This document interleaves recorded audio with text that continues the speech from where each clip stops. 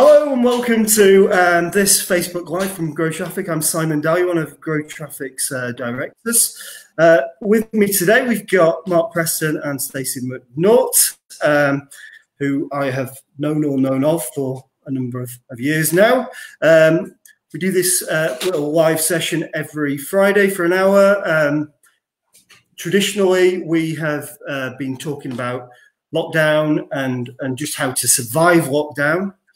Last week, Hannah, Rachel and I did a bit of a roundup of those sessions, talked about how GrowTraffic had weathered the storm. And now we feel like we're kind of on the other side. I feel like it's the right time to start talking to other people and bringing in other people in the industry and other kind of marketing professionals in on these sessions as well. So I'm gonna hand over first to Stacy first. Stacy, if you could tell us who you are and what you do. Yeah, absolutely. So I'm Stacy McNaught. I'm an SEO specialist, SEO and content marketing.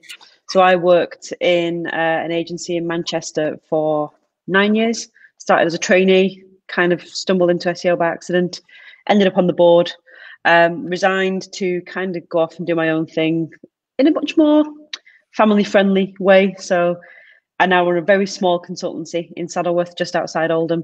There's like 7 of us, and probably won't get a great deal bigger than that. Just offering SEO content marketing services in an office surrounded by more sheep than people. It's great. Fantastic, sounds brilliant. Mark, do you want to introduce yourself? Who are you and what do you do? Yeah, I'm Mark Preston. I've been in the industry for about 20 years. I've built agencies, done some training, and now I've packed all that life in to become head of digital for a large group called Hacking Group. I have an in-house team of 11, which is growing very rapidly due to expansion. So it's for me, I can see things on both sides of the fence, and I'd rather be on this side, not chasing invoices. Brilliant. I think I've known, like I said before, I've known you two.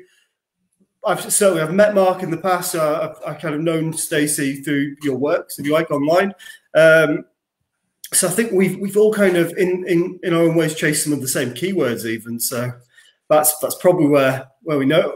Back in the day when I used to live over in Preston, so SEO Preston was always a big term that I went after, and Mark Preston always managed to outcompete me for quite a while. So, and I also know we used to battle for SEO speaker keywords as well. And Stacy, we're up there for freelance SEO consultant. I always kind of see you for those terms. Are they important terms for you, Stacy? They are. I mean, when I initially left agency side, I was going to go solo completely. So freelance SEO was pretty much the one for me. And then obviously you kind of end up in a position where you've got no scale. And so I was thinking, I don't want an agency. I don't want to be sort of in a fast growth agency with investors. And I kind of don't like reporting to anybody. So I ended up getting my mum to do some stuff for me. And my mum then actually became my first employee. So I still have the freelance site, and that still ranks really well. Actually, probably about 50% of our cold enquiries come through that website. So they're pretty lucrative keywords, really. Yeah. Yeah. Good. Yeah. And so Mark, what got you in? You said you've been in the industry for 20 years. What got you into the industry in the first place? Am I right in thinking that you started off as Mark Frozen? As everyone frozen? Oh no, Mark Frozen. Mark Frozen. He looks like just about to nod and tell me exactly where he started. Stacy, you were in an agency from the beginning. Was that SEO? Was that purely SEO and content at the time, or? Yeah, it was purely SEO at the time. So, I mean, I was doing freelance copywriting, and actually that's kind of what I saw myself doing for the long term. And then increasingly clients were sort of asking about SEO. So like, I'm going to go and figure this SEO thing out. Figured that the best way to figure it out would be to take a trainee role somewhere, and started with a company called Techmark in Manchester that at the time was just SEO. But actually I just loved it. So I ended up there for sort of just short of 10 years. But it was at the time, yeah, purely SEO at the beginning. Moved into like apps and things later on. But yeah, I've always just been out and out SEO. I'm crap at paid. Yes. I was there. It was, I think, at the same time as well. Similar situation. Mark, you said that you've been around for, you're back, been around for 20 years or so. Am I right in thinking that you started out as a tradesman back in the day? Is that? Oh, well, before I got into the game, it's I was a mechanical engineer and an agricultural engineer. Then is my oldest daughter has a heart condition. So I got to a point in life where I was thinking, well, I need to be there for her as and when I need to. And literally, I just stumbled into the online industry and started doing SEO before I even knew what the term was. It was a case of I set up my own websites. I thought, well, how can I get people to them? Let's test different ideas. And it's sort of then other people started asking me. That's how it started. I never intended to come in. It's just that I seem. Well, he's gone again. Mark, this is not my we're Wi-Fi. having some issues. No, it's normally ours. You're up on Saddleworth and we're on the East Lancs Moors, so it's normally us that all the time. Yeah, I mean, my journey into SEO was accidental as well, really. That I started out. In fact, way back when I was at university, I had this like side project. I used to breed. I had like a breeding program for pet rats, way back when, and I was like breeding and selling these rats, but a lot of them, there was a scale to it, and I set up a website, and people came from all over the country. I must have just had the best website, or the only website for these rats at the time. People came from all over the country to Manchester, and yeah, but rats off me. So I started to learn quite a bit from that. But after university, I went to work for a marketing agency, still quite offline at the time, and eventually started doing some PR for Isuzu trucks, and it was all online PR. And we started to see the benefit of including links within the PR pieces. And at that time, we're talking like early to mid 2000s. It really had a significant and noticeable impact. And that's really what moved me over into kind of getting a bit obsessive about SEO. And it wasn't long after that I was thrown in the deep end with Google AdWords at the time, about 2007. So yeah, that's kind of where my kind of passion for it all came about. Hey, I think we've got Mark. Mark's coming back. Mark's back. Isn't. There we go. Are you really? Yeah, just everything went off. So I'm on battery and Wi-Fi. You're in Lytham, are you? You're living in St. Yeah. I used to work at an agency in Wesham, just off Junction 3 of the motorway, and over the top of the building was pretty much the only power line that went to the Fylde coast. And you can always, the whole Fylde coast went off if they were working on this one power line. Yeah. So it's anyway. I'm back. You're back. You were kind of explaining mechanical and agricultural engineering. Yeah. It's like I said, my daughter has a heart condition, and it was sort of doing something that I could be around for them. And my wife's brother worked for Manx Telecom, and he said, "Well, I'll give you some free hosting." And I said, "What's that?" So literally, I built a website.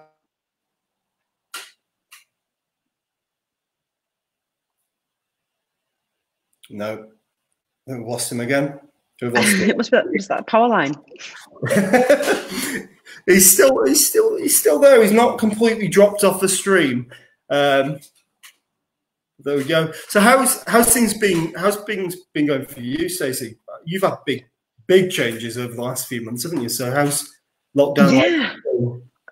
Lockdown's been interesting. So, I mean, I spent most of lockdown heavily pregnant. So we had our third son in late May.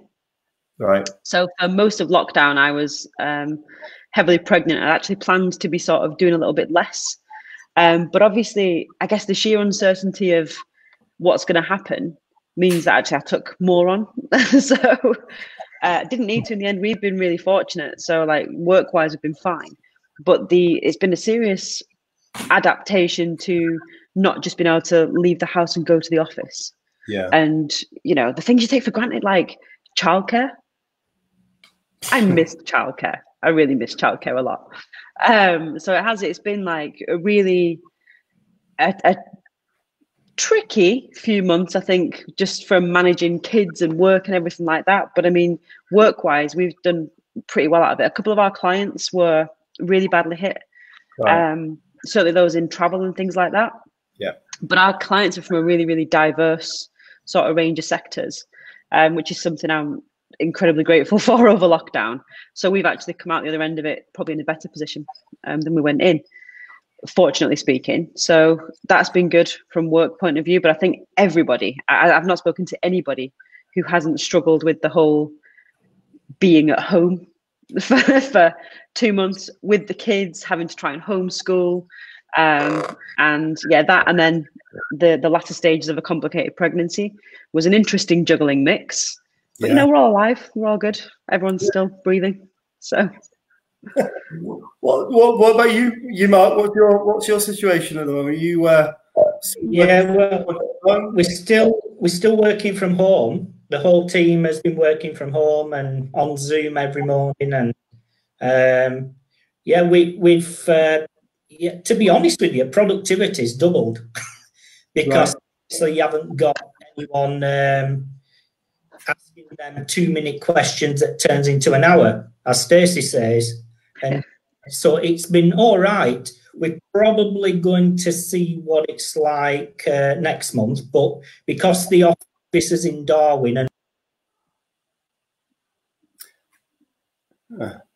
still impacted by that power cut by the look of it.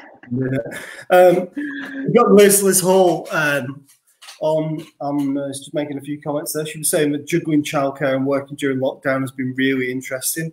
I think most of us can relate to this, to be honest. We've got a 10-year-old boy who is, wants to spend all day in his pajamas. He wants to spend all day with the curtains shut. He wants to spend all day playing on, I don't know, Fortnite or Minecraft or, all those types of things. And trying to not just juggle a business, but make sure that the business is in the right place to come out of this, whilst also trying to motivate a 10-year-old to actually get some work done.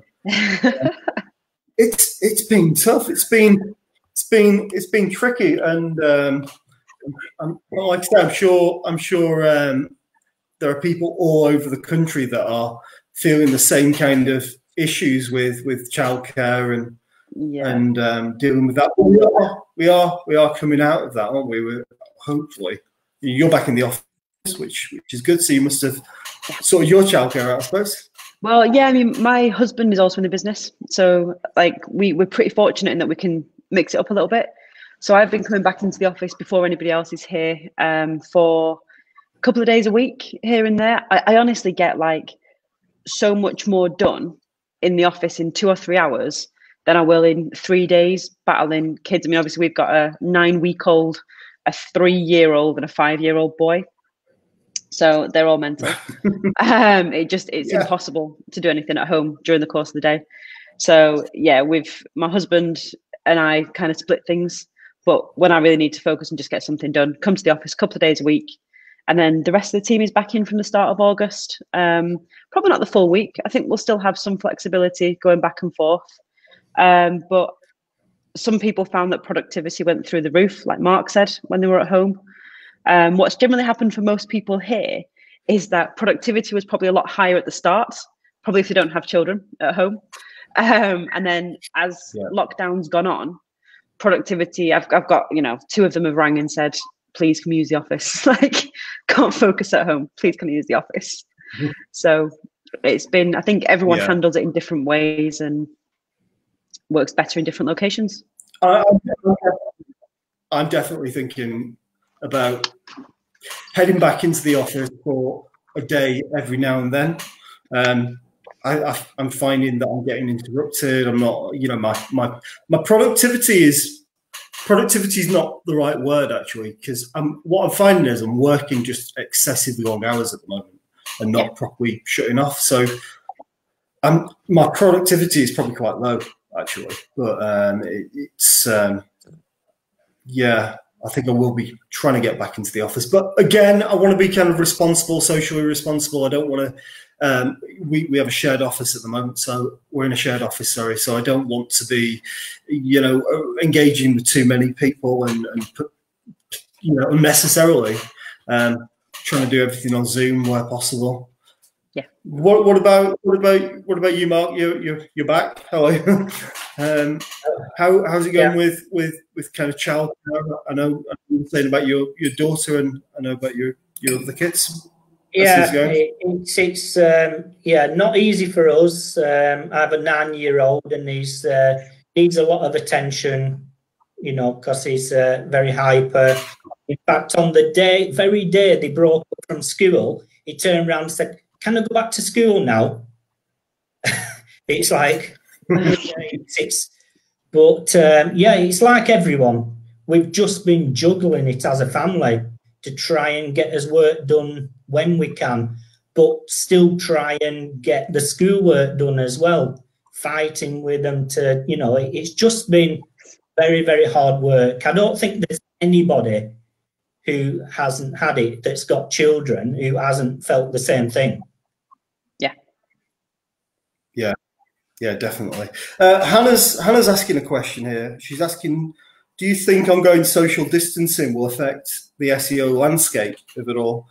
Well, I was kind of thinking about how things are affecting not necessarily just SEO, but digital more generally. You know, it's been such a huge change to the way that people conduct themselves in life. You know, the communications have changed. I'm a member of a kind of group, and there's a mixture of ranges, and I'm seeing that even, you know, old guys in like their 80s are completely au fait with Zoom, and having previously never been able to make their emails work. Suddenly they're like telling me how to use Zoom properly, and I'm starting to see things like that.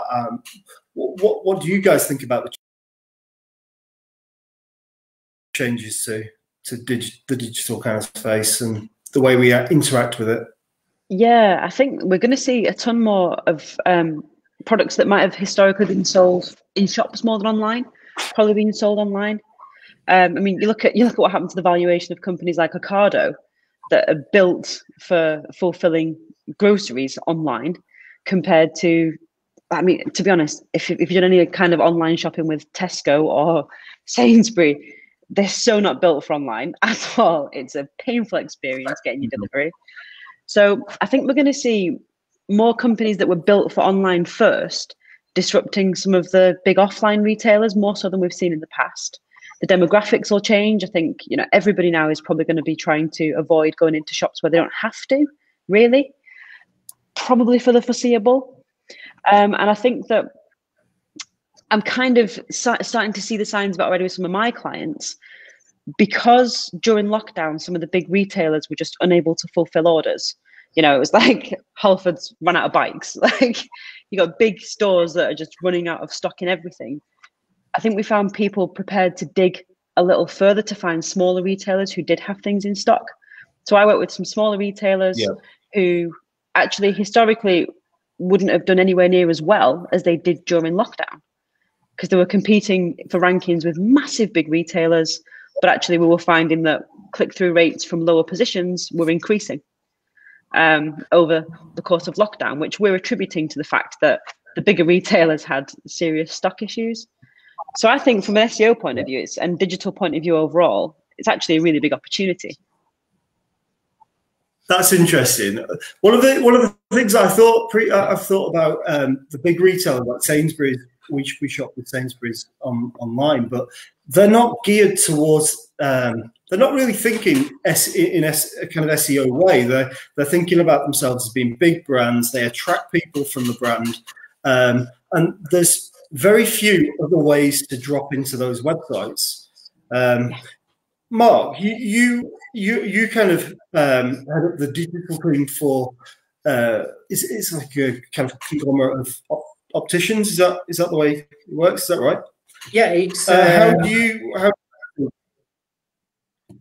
yeah, I'm going to say is for us is we're a group of independent opticians, so the largest group in the UK. So we have 100 plus individual brands, individual locations, and when lockdown hit, obviously all the stores, suddenly people couldn't go in.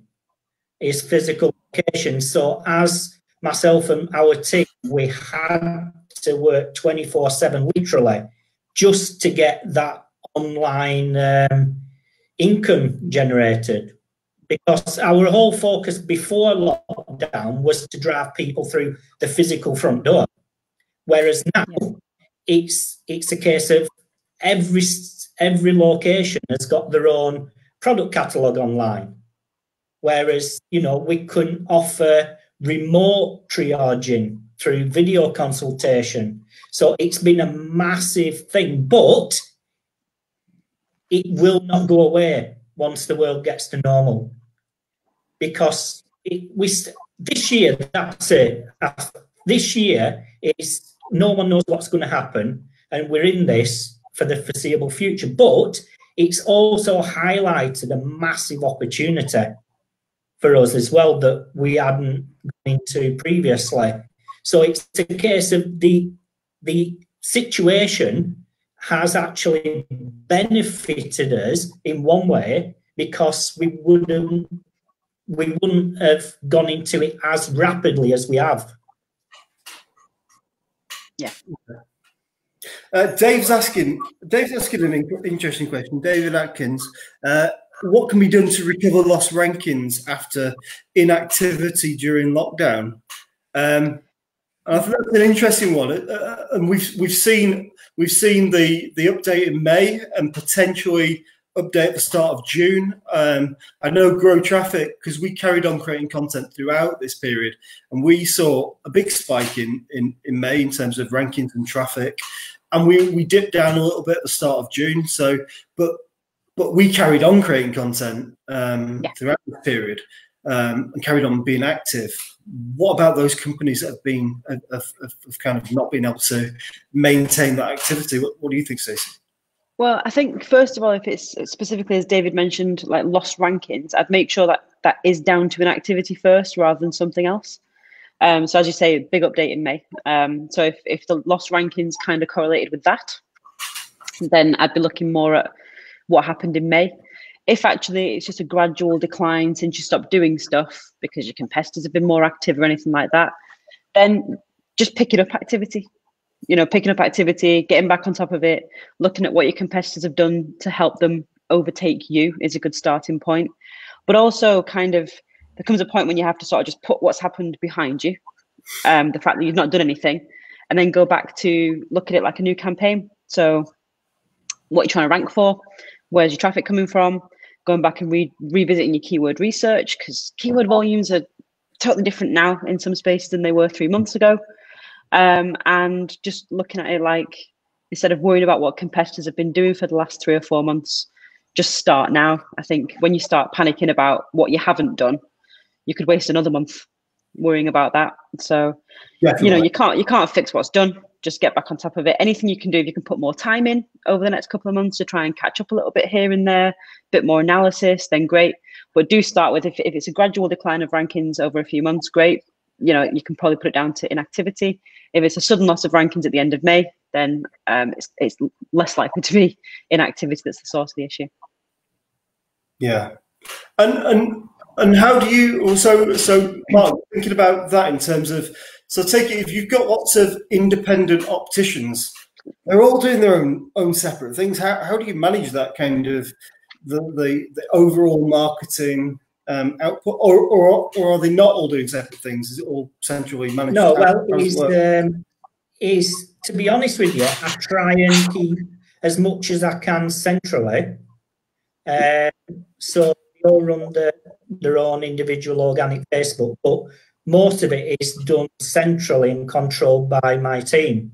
So then I know what's happening, because as soon as you lose track of where you are, it all falls down. And if I wasn't on top of it and my team wasn't on top of it all the time, then it would just all fall down. And considering we are up against the big boys with the endless pockets, and we're competing against them as well, is we don't do too bad on that front. Now group-wise, we're 65% outranking the big boys. Marvelous. And is that, sorry, I'm just trying to understand the structure of that. So do you have separate websites for all the individual locations? Yeah. 100 plus websites. Wow. 100 plus websites, 100 plus brands, 100, everything times 100 plus. And it's rapidly growing. It's that there were a new business acquired even in lockdown that had multiple locations, and there's new business coming into the group every week. Yeah. You know, so obviously the onboarding process, I've worked tirelessly on streamlining that. Okay. And do you, I take it you're creating content, adding it to their blogs for them, or are you doing anything like that, news content for them? How does that work? No, it's not realistic to create content for 100 plus individual websites. No. Every week, every month. It's just not realistic without building a massive team up. So to counteract that, what I did, I created a national brand where all the content goes on. Then people can search the specific location nearest to them. So that's how I counteracted that issue. So yes, we still do content, but it's on a local level. There's not as much going on that content creation side. Right. Okay. That makes perfect sense. So, Stacy, what about in terms of your clients? Which ones have really benefited from COVID and? Yeah. So interiors, so sort of home and garden retail, have benefited quite well, and then the ones that have benefited basically because of an increase in volume. So anything around fast food, anyone in the fast food delivery type industry. We're working with a company at the moment who do insurance for couriers. Massive improvement in things there. And I think retail on the whole, like smaller retailers who are competing with big brands, just seemed to benefit from, as I say, I mean, across pretty much all of them. We saw a massive surge in click-through rate from positions, say, at the bottom of page one compared to before lockdown, largely correlating with where top of page one were retailers struggling with fulfillment. So they did pretty well. We've got some healthcare clients. Some of those did well. Some of them were affected by some government changes and couldn't trade as they were. But some of those did really, really well. So, you know, companies who offer products or services around boosting the immune system, overall health and well-being did pretty well. And on the flip side, we've got some companies who rely on gyms being open or dance schools being open. And for them, you know, trade practically stopped at the end of March. That said, though, a lot of them dropped their paid budget quite substantially, but kept some activity going on. We don't actually manage paid budgets at all. We generally just work with people's paid providers. But I think that's the thing with paid is there was still quite a lot of search volume around queries that had previously converted very well, and buying intent just seemed to be a little bit lagging behind. So people might still be looking for their ballet dance uniform, but all of a sudden conversion rate's half of what it was. So maybe the PPC doesn't stack up anymore, but from an organic perspective, you know, it still can. So I think it's been a really mixed bag, a good experience for some, bad for others. Yeah. Everybody was affected some way, positively or otherwise, though. They were definitely. We saw that. So I think we saw, and this is just a reflection of the type of clients that we're talking to, isn't it? We can't say that this is the general trend across the country, but we saw probably the opposite in a way. We saw quite a lot of paid new inquiries. Quite a lot of those kind of paid search activity, and paid social as well. So we've taken quite a bit of that on, more than we normally do, because you know, like yourselves, we normally focus on SEO and content and go that way. But we've definitely, you know, PPC, AdWords, paid social. It's always been a bit of what we do, but it's never been the bulky bit. And it's suddenly we got a whole range of different companies inquiring about that kind of activity during lockdown. More of the direct response stuff, I suppose, that they were trying to get out to customers in more immediate kind of manner than SEO would allow, really. We at the start of lockdown, we just had a raft of our clients, our retainer clients, SEO retainer clients, ringing up to pause their activity. Many of them, it was just the knock-on impact of their customers pausing, and so, you know, and it's really difficult, isn't it? And what about yourself? I hear what you say, Stacey, in terms of intent. Mark, have you seen search intent change through the opticians over the course of the lockdown? Yeah. And coming out? Yeah, I mean, it's the thing is with the optical industry, it's a case of there's a 2-year window for clients, so for patients. So if they have not been able to come into practice within lockdown, well, they're going to come in anyway after lockdown. So it's not a big issue. Obviously, during lockdown, we had to focus on still servicing clients that's broken the frames and all that. That's where all the online stuff come into its own, like the catalogues and everything. But for us, actual search volumes dramatically just tanked, because obviously people are not going to come out of the homes, you know. So it affect the whole business. You know, we had, you know, tireless 24/7 just to get through the situation. It hasn't been easy for anybody by any means. Obviously, revenue's been down, but from a digital perspective, we've still been able to create things that generate some income. Yeah, we one of the things that we did, that we've always offered kind of training as part of our packages, but normally it's for our retainer clients that we want to train them up so that they know what we're doing as much as anything else. So we're really able to be as transparent and honest with them as possible. But during this period, we kind of put together some small training packages that were just kind of 50 quid here, 50 quid there, just to kind of keep that kind of cash flow ticket, that kind of cash ticking in a different way. And it's been really interesting. I think we had to really think to ourselves, not just who our target audience is, you know, because we're before this kind of period, we were head down, focused on getting to a certain kind of customer, and that's the customer that we talk to. And at the start of this process, we kind of had to say to ourselves, we need to stop just concentrating on who we want our target market to be, but also take consideration of what our existing audience is and how we can really create a service that provide service, product, package that provides for the people that we are already talking to now, not just the people that we want to talk to. Have you seen that as well, Stacey? Yeah, I mean, we've quite a bit of our revenue started to come from affiliate projects over the last year and personal projects.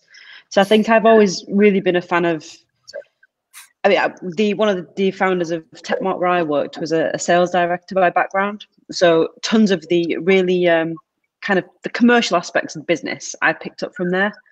And one of the big sort of learnings for me, agency side early on, was not having too many eggs in one basket. So I really never want one single client, for example, to be responsible for more than, say, 8% maybe of our revenue. That for me would be a really worrying scenario. But then I thought diversifying revenue beyond just clients and actually having some of our own projects has been great for training. So people can experiment with things, the staff can practice stuff that we might not get signed off by clients, but also actually has been a bit of a cushion. We've been fortunate not to need it, but early on it was quite reassuring for me that we had that kind of cushion there that meant that everyone would still get paid. And actually a lot of my family, a lot of my staff I'm related to. So it's just like, it's not just that, not only do you not want to be making redundancies, but in particular, you don't want to believe in the sort of the 3 people in your office who you're related to in that situation too. So I was really worried early. But we'd been kind of already sort of diversifying revenues before that, which was a bit of a godsend. And for me going forward now, it just emphasizes just how much of a critical part of the business that's going to be, is never, ever, ever relying on either one sector, one client, or a small handful of clients to keep the money coming in. It's just, this was probably the least predictable thing that could happen. Yep. And we could be stuck with it for some time. So I think, yeah, if the one thing I take away from it is just diversify and then diversify some more and a little bit more after that. I think I'd agree. I think similar to yourself at GrowTraffic, you know, my wife is a director of the business. My sister-in-law, director of the business. You know, the family ties are involved in that, and that is both has benefits and drawbacks as well. And one of those big drawbacks is you know, if your whole income comes from the business, which our whole household income comes from this business, it can't fail. You know, we've got to make it work one way or another. And you know, so we did diversify our kind of product offering, focused on some training. Liz is saying that our blogging course is amazing. We've had loads of, it's one of the things that I've been really proud about, actually, that we had loads of people taking that blogging course, and it's not just that they took it, but I can see the actionable results after that. I can see people blogging. I can see that they're using our approach to things, which is industry standard, let's be fair, but they're doing it, and it was just the impetus that was required to actually get them to start acting on it. And lots of the people that took that course, we've known for a long time, you know, businesses that we've networked with and people that we talk to, and we've been telling them that they should be blogging. And they probably all knew it, but this is just giving them a kick to actually do it. Yeah, so it has been really interesting times.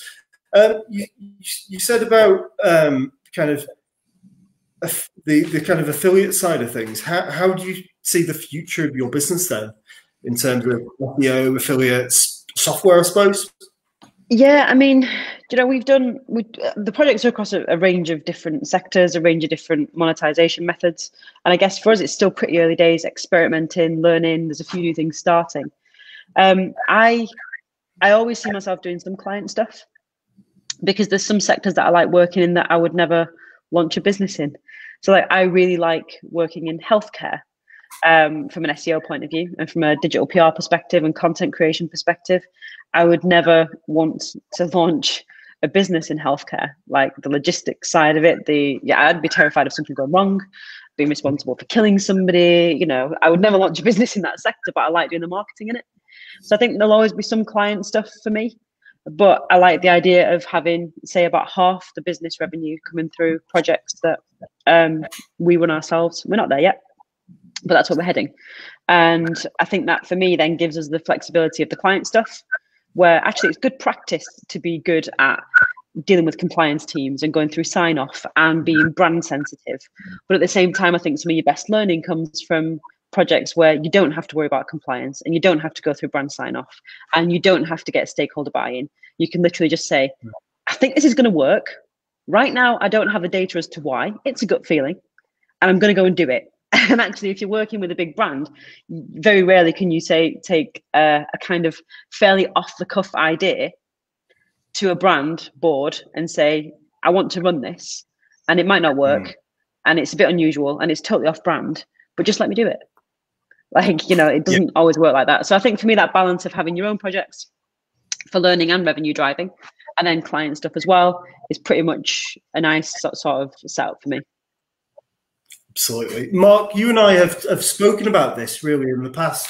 I think that people who set up in their own business, I know you've set up in a business, but now you're working within an organisation. But and we've all done the same. You know, we've all worked client side. We've all worked in agencies in that respect, kind of. But I think that people who set up their own business often do it for a couple of reasons. They either want to make loads of money, at which point they're going to have to bring in the venture capitalists and they're going to have to bring investment and all that type of thing, or they want to control their life in some way. They want to give themselves that lifestyle and that more control. Well, I think that I naturally gravitate towards the kind of, I want to have a lifestyle out of working. I don't want to be getting up at 5:30 in the morning and getting on the bus at 20 to 7 and getting home at 7:30 every night. You know, that's kind of why I pulled out of working in corporate space in the centre of Manchester. And but yeah, what do you Mark, you've seen it from all the sides. What's your general thought on things at the moment? In terms of where things go? Sorry? For me, it was I was going to say it's for me, when I started out quite a couple of decades ago, I had this idea in my head that I was never going to take investment on, because if it didn't work, there were only me to blame. And I stuck to that. Was it the right decision? I regretted it now and again. But at the end of the day, I never blamed anybody else for the positives or negatives of the business. And actually, going through the years, there has been lots of challenges. I have made lots of money. I've also lost lots of money because of decisions. That's the nature of the game. That's the learning curve. But ultimately, it's a case of you do it for a nice work-family balance, but half of the time, never. This is the first time I've actually been able to. Obviously, it seems to be every time we're on holiday, I got like 5 times more phone calls than I did when I wasn't on holiday. It would just that would never be enough, and obviously trying to mix the life balance, and when you've got children,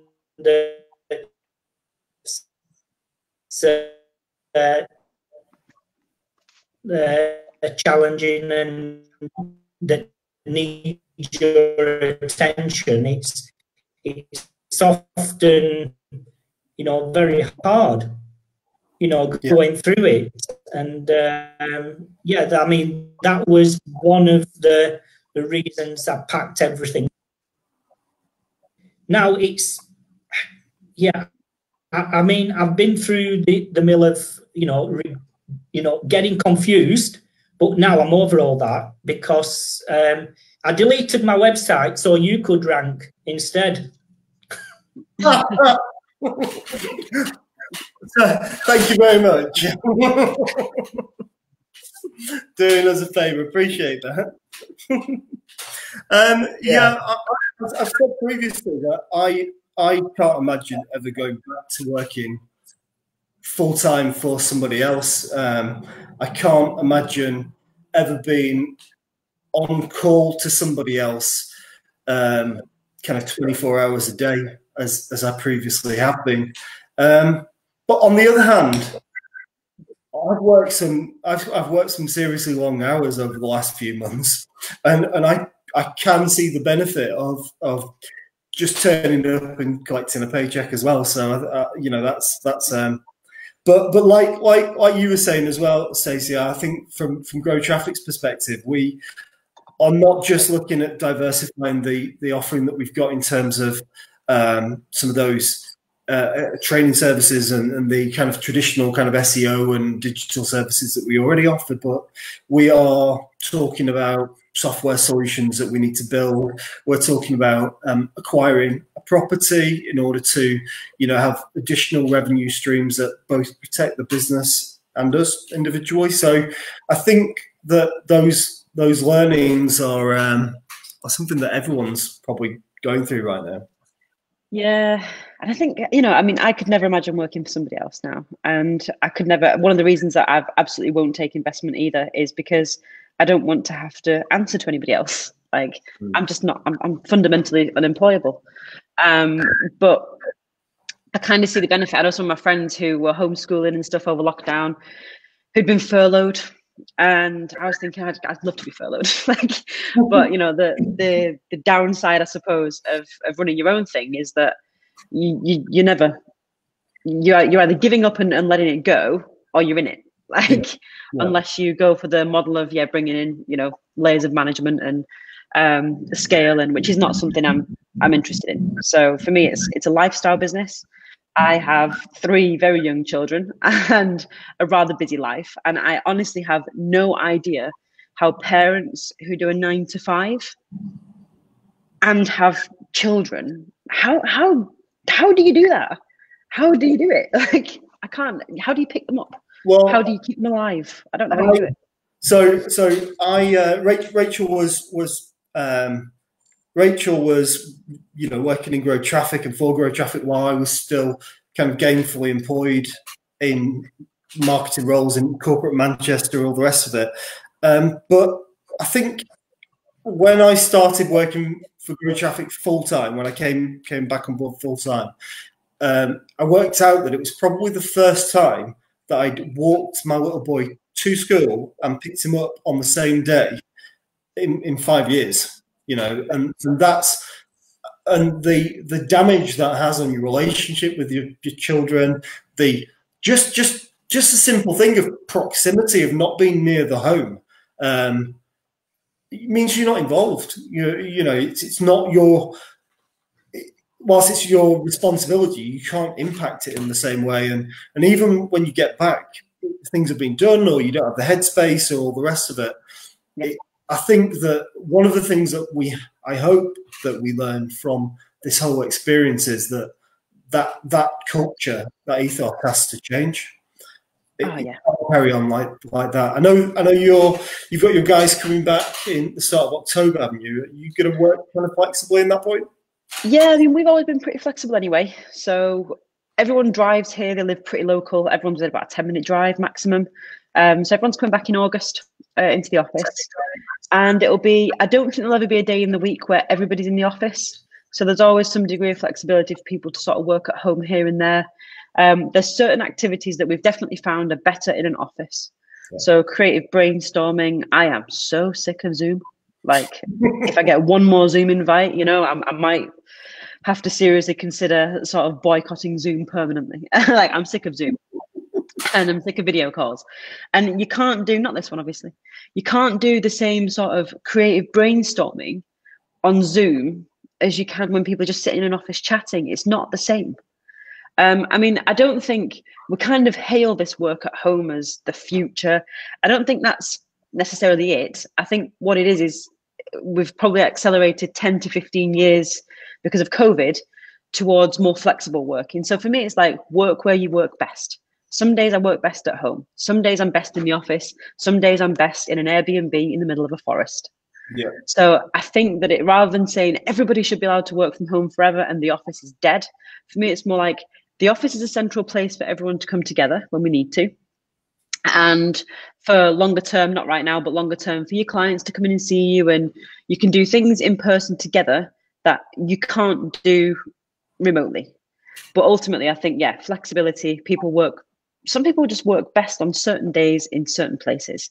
And that's humans. The idea that you can expect a human being to be productive by sitting in front of a computer in an office at set hours that are based on what's convenient for you is ludicrous. That's just not how humans work. Not how we've evolved, is it? This isn't like our natural state sat in front of a laptop like this. I'm a huge fan of flip charts and post-it notes and trying to come up with ideas that way around. And I often run kind of branding sessions and all the rest of it. And I could not imagine trying to do a proper branding session over Zoom. I can't imagine that I could make it work. I'd try, but yeah, some things are just much better done in person. Absolutely. Mark, what about yourselves? You're all working from home now, but are you going to be? How? I presume that your kind of top level management team and the admin team that goes with running I keep wanting to say conglomerate, but it's not a conglomerate, is it? Is it a franchise?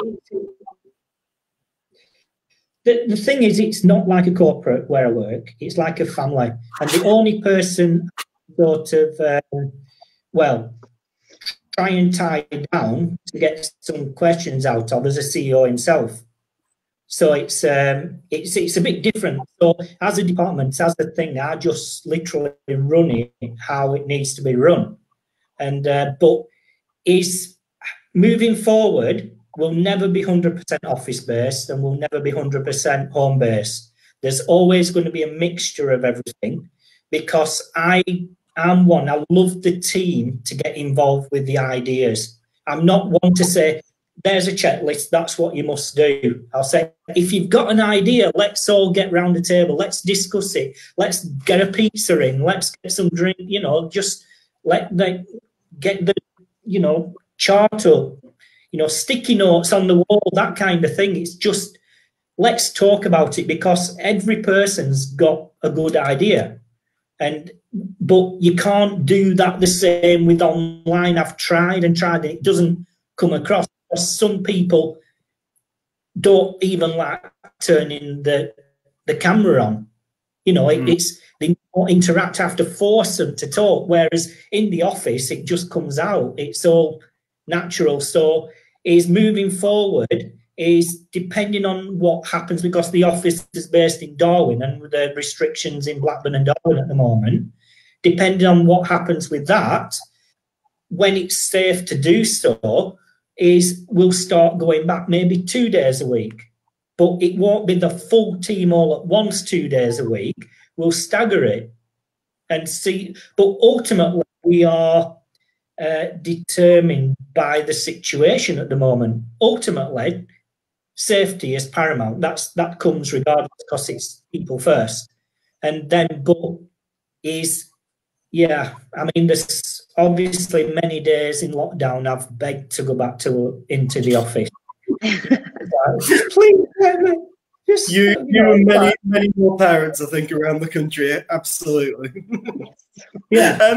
We're coming up to the close really now. Just a few more kind of little things I wanted to kind of talk to you about. Really, one of the things that I just wondered, what have you missed the most? What do you miss the most now about pre-COVID kind of life? What would you say? I mean, for me, I'm really enjoying kind of lockdown life. Even though we're coming out of it now, I feel very blessed for where we live. We live on the Manx Moors. We've got a lot of land. We're very fortunate, but lots of people aren't in that situation. What about yourselves? What do you feel about? What do you miss about pre-COVID life? Yeah, I mean, we're lucky too. We've got a lot of open space really close to home. But what I really miss is events. Yeah. So not just like speaking at events, it's catching up with people. There's people now who I literally only see at events, and it's always great to catch up. I really, really do miss events. I think I'll probably do less traveling in future, even when lockdown's fully lifted. Agreed. But there's certainly a couple of events each year that I really look forward to catching up with people at. And yeah, now I'm starting to really, really miss that.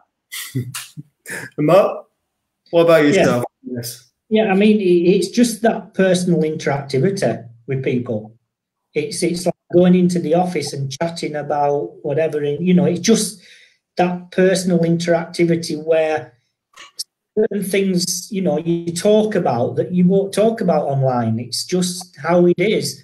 Is like yourselves, I live on the coast. There's 2 minutes walk from the beach, so that side of it's been lovely. But I think as far as traveling is concerned, is I do a lot of traveling anywhere with this job, going up and down the country with the new businesses we acquire. But yeah, there's a lot of things that's now gone on video that we don't need. So it's a mixture of both. It's a case of I can see pros and cons from all sides, and personally, there's reasons I love both sides. Yeah. Right. Before we wrap it up, final thing is either what have you kind of learned? What's the most important thing you've learned during this period that you think would help a business owner, or have you got any resources or any apps that you'd suggest people should be using? Stacy, what would you put? Yeah, I think biggest learning for me, I think we've kind of already suspected it, but there's literally no point trying to work through particularly bad days. Like, if you've got a day where the kids are going mental, you're just at the end of your tether. Actually, sometimes what you need to do is turn the computer off, go outside, walk, refresh your head, give yourself the time that you need. No one can work when they're at the end of their tether. Like, it's pointless. So I think that's kind of something I'll take even back into the office. If I'm having a particularly bad day, then sometimes I'm just going to go walk and then come back to it later. Yeah. Resource-wise, I think that it's not my own, but the one thing I think anybody doing SEO at the moment would be well worth checking out is a presentation that Shannon McGurk from ERA gave at Outreach Conference back in June. So the deck is on SlideShare somewhere, about the realistic expectations of outreach and digital PR. So I think that there's the more people I speak to who are doing this job at the moment, who are having kind of crises of self-esteem because it looks like everybody else is getting 33 trillion links per blog post. Shannon gave it a really, really good sort of take on what the real scenario is. Yeah. And actually anyone I know who's working in this space now, I've been pointing them there, just about a reality check on the fact that we all have bad days, bad pieces of work, and kind of, it isn't all sunshine and roses. Yeah. Mark, have you got any learnings or any resources that you'd like to point out? Yeah, I think the biggest one that's come out in this lockdown is just talk to people and honestly tell them how you're feeling and show, talk about problems, because in the past I've tried to hide a lot of things and it's built up and up, and during this lockdown I've had lots of conversations and being honest and open, and it's really helped, because there's another side to everyone being in lockdown. It's not just financial, it's also mental well-being, and I find is talking to others, it doesn't solve the situation, it helps, and it's I think that's the biggest takeaway that I personally had. And like I had never ever mentioned about my family before, but now I do. As far as resources concerned, I actually was doing some reading during lockdown, and this book is by Phil Jones, Exactly What to Say, was actually made an awful lot of sense from marketing perspective, from sales perspective, and what to say on the website, when to say to people and everything. And it's not so much about what you're saying, it's how you're saying it and everything. And it's just like, it's like a light bulb moment. And I think for me during lockdown, this is one of the key things I'd suggest people go and read. Don't worry, I'm an affiliate link. It's all right. Just going back. Brilliant, thanks, Mark. I was going to say I've put some work into my own kind of just my own mental well-being, my own kind of headspace. Try to be. I think I got into some bad habits before lockdown, and it gave me time to reset some of those, to think about some of them. Still got loads of bad habits, but I think that's been really beneficial to me. Like you said, Stacey, get on there, get out of the house, walk things off. Don't try and work days and days in a row, because you'll just end up burning out. Yeah, which I've done during this period. I've worked 3 all-nighters, which is bonkers, and I need to have a word with myself about that. But in terms of resources, I think those are all really valuable. I've been listening to podcasts by some early Googlers. I think I've listened to 3 now, and I think there's some really interesting insights in those into how the business started, some of the rationale for some of the way that the business works, and a lot of it's motivated by the finances, you know, and it just kind of, the things that they do now are just an amplification of that process, but also kind of tying back to what you were saying before, Stacey, about outreach and link building. I read it yesterday. Was it yesterday or the day before? Something by Dennis from Cert Trust. He was just talking about the way that the types of domains that SEOs traditionally go for, you know, those all those kind of spammy kind of SEO blog websites that are out there and stuff. And it was a well written and researched piece with, and it was quite. I agreed with everything that he said when I read it, and then he put it out on one of the Facebook groups, and he started to get slated by all those SEO people that said, "I disagree with what you're saying." Yes, but it's a big footprint. Yeah. Good old SEO, Twitter and Facebook. Yeah. We'll have a good debate. Some people debate better than others. there's some good stuff going on online at the moment. Yeah. Right, well, I think we'll wrap it up. Thank you very much, both Stacey and Mark, for taking the time to come and do this with me. I really appreciate it. Come back next week, guys. We've got another Facebook Live next Friday, and Rachel, Hannah, and Marisha will be shooting the shit on Tuesday, I think it is. So come and see that then. Great, thank you very much, and I will press the stop button now. Thank you. Thanks, guys. Bye-bye. Bye.